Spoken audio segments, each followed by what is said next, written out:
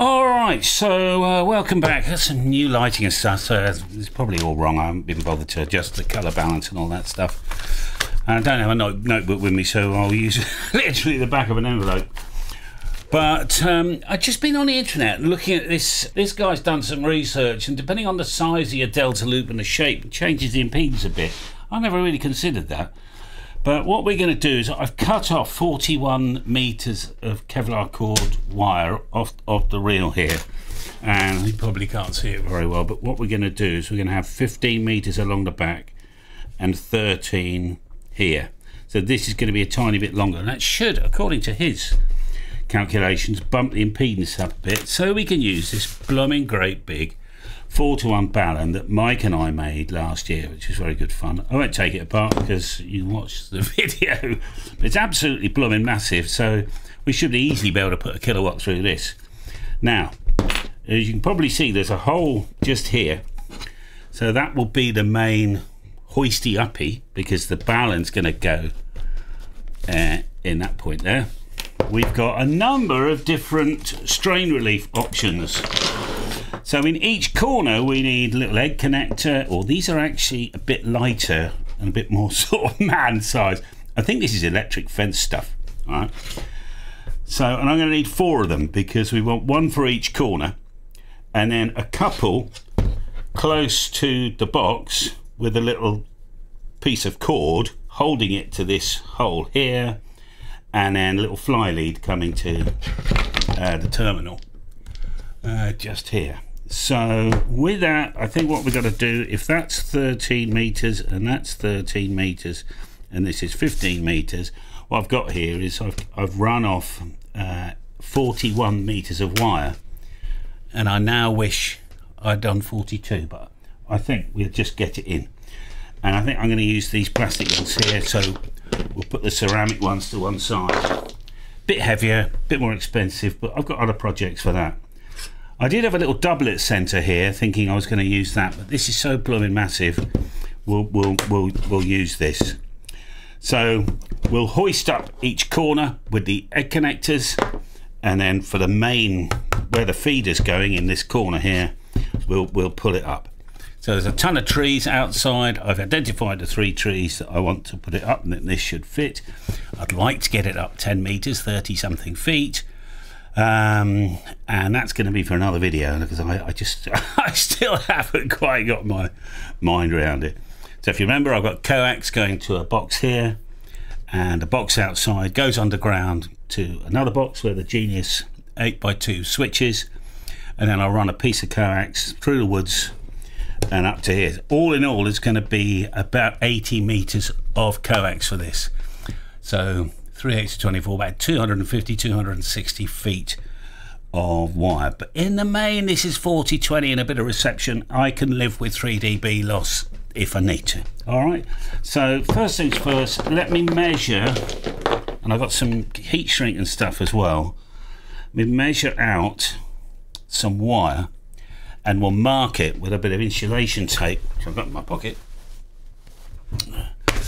and see how we get on. So what do we need? I need 13 one way and 13 the other way, or 30, and I'll just mark these corners. All right, so I might stop the camera as I do this, because you don't need to see me doing all this, I'm sure.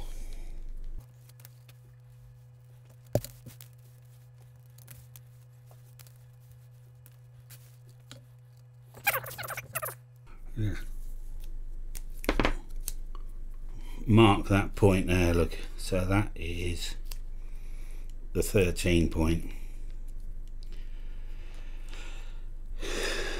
Now what a mess.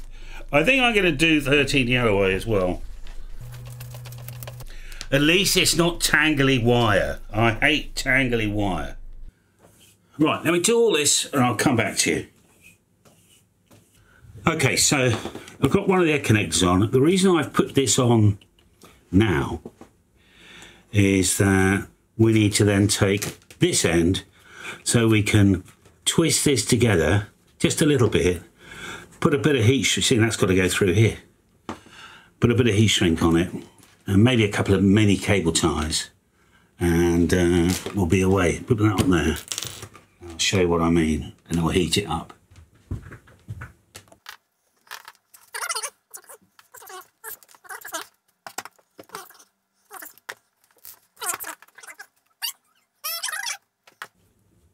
Come in.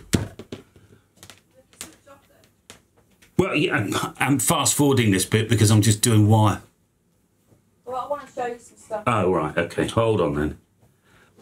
Be easier if I had a, I don't know, just be easier if it was more, right, you know, space, right, doing something like this outside. So I'm putting this little twist in it, and I've got my little Dremel torch, which will give it a quick blast to. I don't want to overcook it, you know. So it's got glue in it, but in severe heat, it can slip a bit. And what I've noticed is that, because it's never slipped with me before, apart from once, at the glue line. So just make sure that's all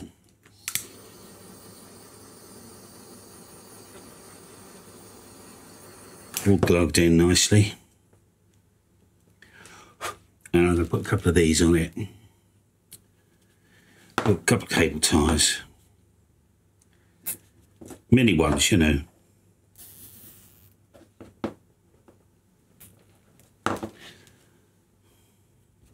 So that'll be pulling. Yeah, okay. I'm just worried that I've not thought this through. But I think I have.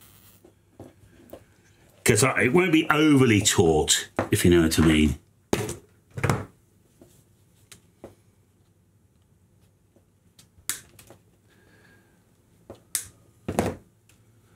Right, so that's one side. What I'll do is I'll do the other one, and then we can focus on connecting this up. All right. So that's two done.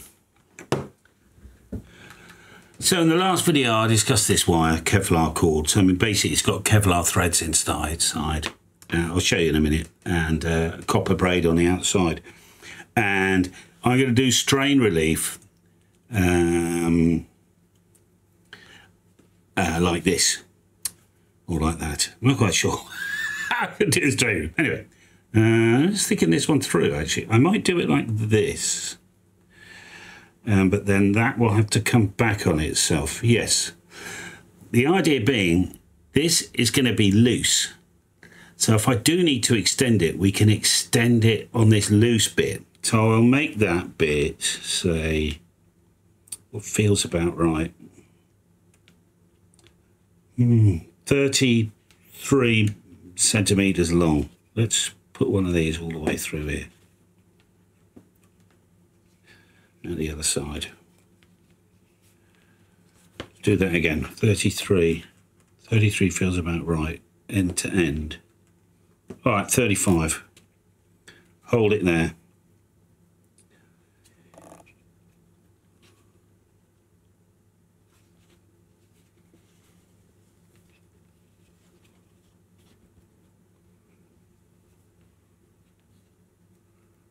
$35. So the wire, we've got enough, well, we haven't got enough to come back. That'll be close.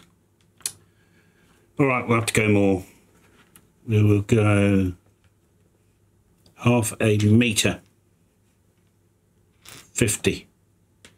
That's plenty. And you'll see what I mean when this is up in a minute. So I think we'll use a bit of paracord to start the ball rolling, if you know what I mean. Let's just cut a piece off. Oh shit, will that go through there?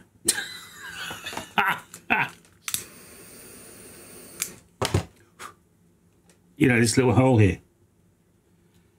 Oh, yeah, I think, yeah, it does, just. All right. Well, we'll tie a bowline, all right. Callum's favourite knot. Then we can always get it undone again. I did a video about knots.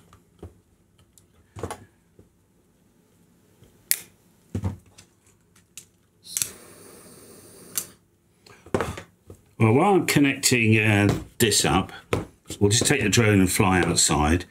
So I've got these 3 trees, and they're about 15 to 20 metres apart. And I'm fairly convinced that I should be able to chuck a line, if you know what I mean, over, so that we can, you know, get this up about 10 metres. I was aiming originally at 7 metres, but another 3 metres, what's that, 10 feet or so, would really help the pattern, particularly on 15 and 10, because that's the idea. So I have done that, a little bit of stretch in that, but it shouldn't matter, and it shouldn't be frayed either. I've just got to match the other side. Let's just give that a quick blast for neatness.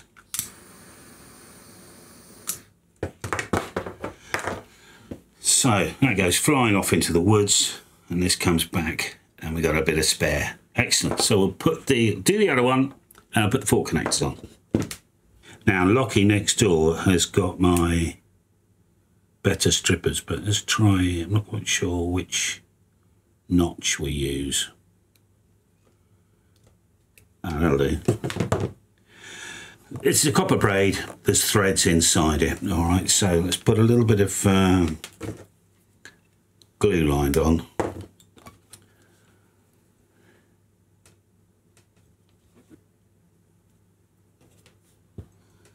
I'm not soldering today because now that I've got the right sort of crimper tools, I just don't need to. And then we'll pull that one back and we'll glue line it all on top.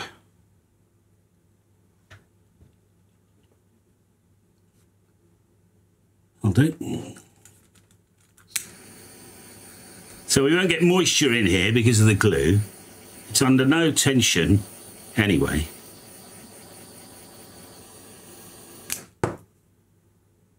Yeah, I can see glue coming out the end.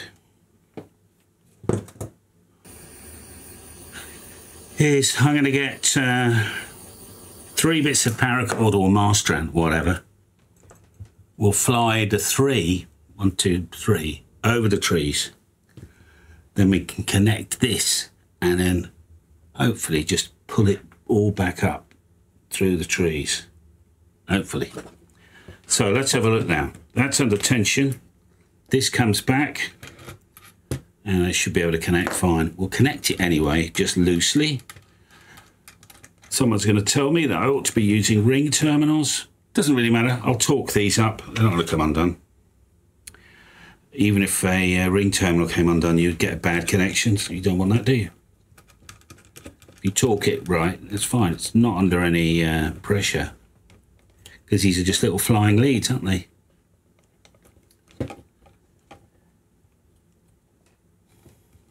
Like that. One goes there. And one goes there. We're done. So there we are. Right, next one in this series is let's fit it and test it and see what happens. Okay, so in the meantime, enjoy your radio. See you next time when we're out there with the drone and the cameras, faffing around with bits of rope. All the best now. I'll see you next time. Bye for now.